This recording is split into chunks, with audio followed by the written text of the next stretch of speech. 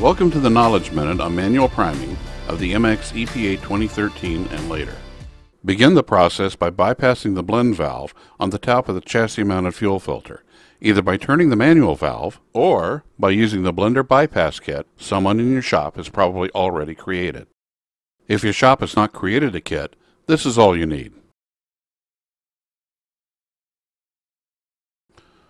There are three primary things to remember to successfully complete a manual prime on the MX-13 and MX-11 engines. First, the hand priming pump has a small displacement, so it will take many pumps to prime the system. Get comfortable before you begin. Secondly, like most pumps of this type, the efficiency of the pump decreases as the pumping speed increases. Take it slow, and the priming job will actually go faster. Finally, if the chassis-mounted fuel filter is equipped with a blender valve, it is essential that the manual valve be put in the prime position. Or, if the blender is not equipped with a manual valve like most older models, it must be bypassed.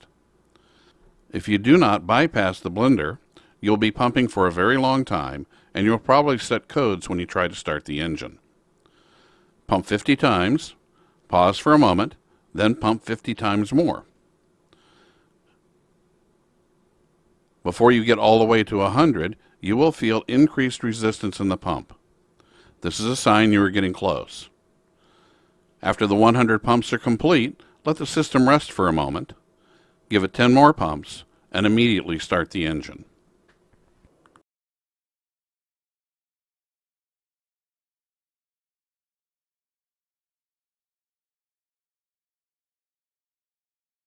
Now crank and start the engine.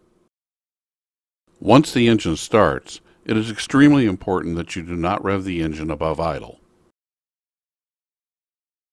The reason that you had to prime the engine is that fuel was not in key parts of the system that depend on fuel for proper lubrication.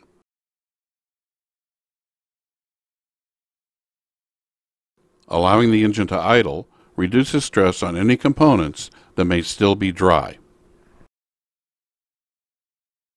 Allow the engine to idle for 5 minutes before shutting it off. The truck is now ready for a test drive or to be returned to the customer.